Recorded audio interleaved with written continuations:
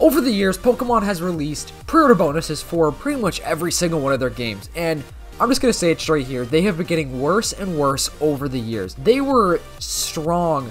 The pre-order bonuses from like the early days of Pokemon were just so cool and so amazing, and those items are extremely collectible and pretty expensive to buy now, compared to most of the modern pre-order bonuses being pretty like lackluster. They're not that good. There definitely are exceptions, but it's kind of complicated now because every single country and region around the world has just different pre-order bonuses. Also, I'm doing a giveaway at 12,000 subscribers for a $20 Nintendo eShop gift card, so all you have to do to enter that giveaway is subscribe to the channel, like this video, and then comment down below letting me know you want to be in the giveaway, and then when I hit 12K, I'll be announcing the winner. And I also feel like the United States or North America has just had the lowest, like the bottom of the bar, pre-order bonuses in the last couple of years. So when I was a kid and I bought a Pokemon game, I honestly never pre-ordered any games as a kid. I just didn't care. I knew it was a thing, and for some reason, little 5-year-old me just did not care at all. So I never had the cool, like, Heart Gold, Soul Silver, or Pokemon Black and White, or, you know,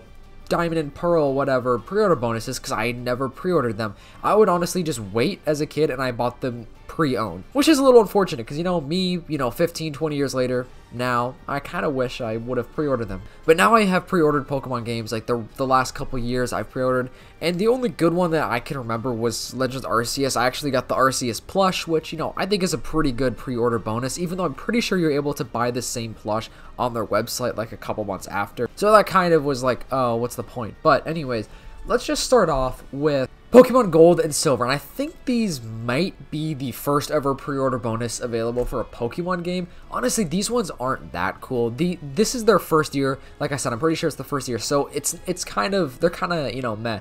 So in the EU, Europeans, they got the like a preview CD. US also got a different preview CD, and the US also got a sweepstakes postcard, which is, you know, those are all kind of neat, but they're not, compared to what I'm about to bring up next, those are not cool.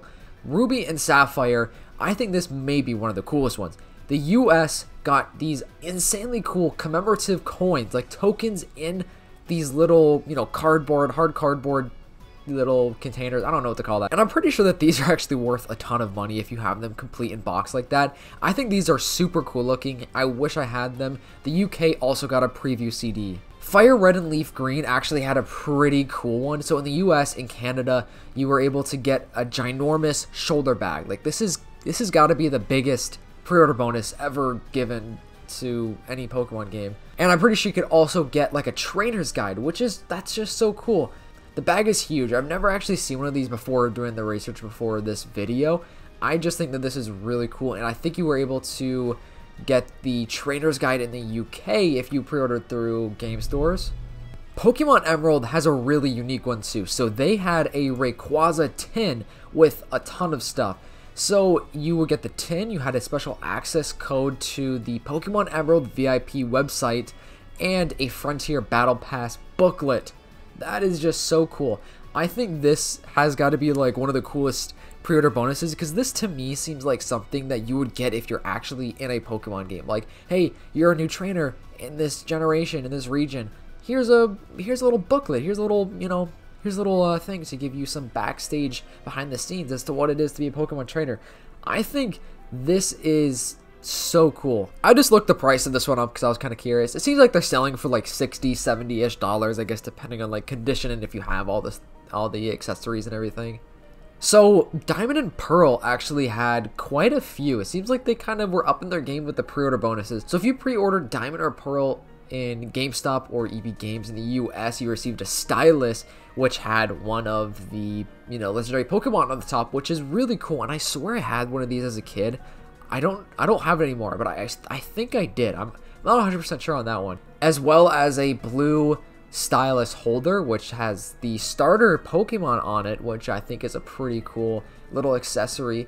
And also, if you pre-ordered it on the Pokemon Center website, you got a pin featuring one of the two legendary Pokemon that actually connect with each other if you bought both. That's so cool to me. I think that's just creative. I think, in my opinion, it's like the creative, unique things that make it really worth it are what's so cool about this. And the Pokemon Platinum pre-order bonus is probably one of the coolest ones here. I think the statues are cool, and that's exactly what Pokemon Platinum got. I think that this might be the first statue pre-order bonus.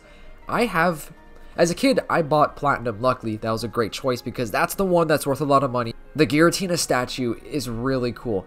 And then Heart Gold and Soul Silver, you got a statue of Ho-Oh, Lugia, or Arceus, which I think are really cool. And these statues too were like better quality than the ones that were released later on. And I think I would love to have a full collection of these. And these also, I believe, came in like a little box. I don't have a picture of the box, but someone I knew said they came in a box, which I think is pretty cool. Black and White had a pretty good amount of pre-order bonuses, but I feel like after this is kind of when they slowly started going downhill a little bit, because this introduced a lot of like the digital download pre-order bonuses. Like a lot of these places could download Celebi if you pre-ordered with them. And then there were some kind of cool ones, like apparently in Australia, this seems like the coolest one. You got the character kit, which had a cleaning cloth, game cartridge holders for your DS games, a DS case, and 3 styluses based around the 3 Unova starter Pokemon. And if you pre-ordered at Game Traders, which I think is probably in Australia, assuming, you got a Pikachu plush. Like, that's pretty cool. In the US, apparently you got like a wall cling. You know, these pre-order bonuses were kind of mid. Black and White 2, I think, stepped their game up a little bit. This is when they started introducing like the posters, I think. You got a Keldeo poster, but there were also 2 different coins based on like what game you got, which I think the coins are really cool. There's also a DS sleeve, which I think is pretty neat as well. The physical collectible stuff to me is the coolest, such as like the statues or the coins or even the cases or like the tin. Like that Rayquaza tin was awesome. X and Y pre-order bonuses were pretty bad, except if you were in the UK and Australia. I'm pretty sure that those are the only places you could get this. The UK and Australia had a little Pokeball that you can hold, I think, 3 DS or 3DS games. That is so cool. I think this is like such a neat and unique pre-order bonus, and it's like, why would you only put this out in Australia or the UK? Otherwise, in the United States, you would get like a pin.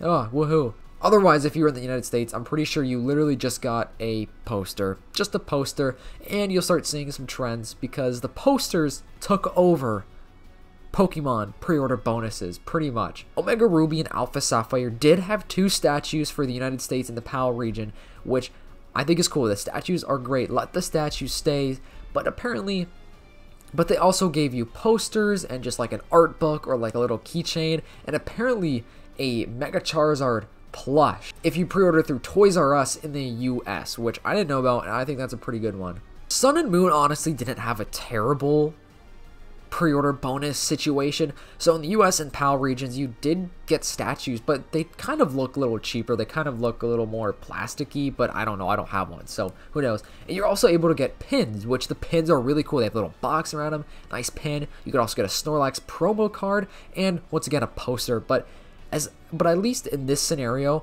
there were other options for you. There were other things that you could actually get besides just a stupid poster or just one thing. Like you had statues, there were pins, a card, and then Ultra Sun and Ultra Moon actually had a ton of pre-order bonuses. So many that this website literally has a list over pictures because there are just so many, but a lot of them are just random. I believe in the US there was a little figure that you could get. I'm not 100% sure on that, but there were just a whole bunch for Ultra Sun, Ultra Moon. Let's Go Pikachu, Let's Go Eevee, pretty much the same thing. And I feel like nowadays, like ever since Ultra Sun, Ultra Moon, they just give out a ginormous amount of different pre-order bonuses for every single like country. So now it's just pretty much based on whatever country you are. I mean, it always has been, but I think it's more extreme now. Like, here's a screenshot of every single pre-order bonus for Let's Go Pikachu and Let's Go Eevee. Like, there's different pre-order bonuses if you order it on Japan's Amazon website, or this random obscure website here, this random obscure website there. It's just so random that it's like, why? Why not just give us, hey, if you're in the US, you get a statue. If you're in Japan, you get a pin. Or, best case scenario for the Pokemon fans, just give us every pre-order bonus in every single country. Because if you really want to complete all the pre-order bonuses, like if you're collecting them, it's a very tedious job now. And Sword and Shield, I'm pretty sure only had like a Steelbook collector's edition pre-order bonus, as well as like a little Galar region poster thing.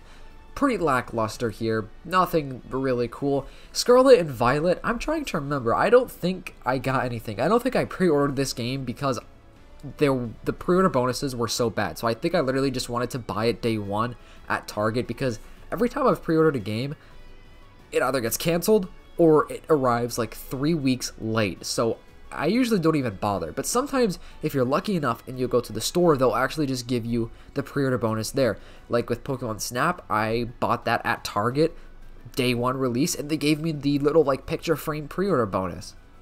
Same thing with Splatoon 3, that's not Pokemon of course, but when I bought that day one at Target, they gave me a pair of sunglasses that had Splatoon 3 on them, which is pretty cool. But the exact same thing goes with Scarlet and Violet. They just have so many on these random, obscure websites, mostly, it seems like mostly in Japan, honestly, but there are just so many random things like a bowl, a melamine bowl, cases, a food tray, a badge, a deck case, a themed bag, that's actually kind of cool, a purple mug, like just random stuff that it's like, why not just sell this as regular Pokemon merchandise over giving us these stupid random Pokemon pre-order bonuses that no one truly cares about, you know? Like, take it back to around the era of Heart Gold, Soul Silver, or like Diamond and Pearl, where you would get these physical things, or even like Ruby and Sapphire, where it's like a coin, like these cool commemorative collectible things that you can only get as a pre-order bonus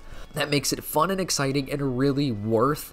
I mean, I know that there are a lot of good modern day pre-order bonuses for some Pokemon games, but overall as a whole, they just aren't like they used to. They just have gone downhill, and they're just not as cool or really worth it anymore, and I don't know if they're ever going to go back to that really amazing point of the early 2000s pre-order bonuses. But hope you guys enjoyed this video. Please make sure to leave a like and subscribe, and I'll see you guys next time.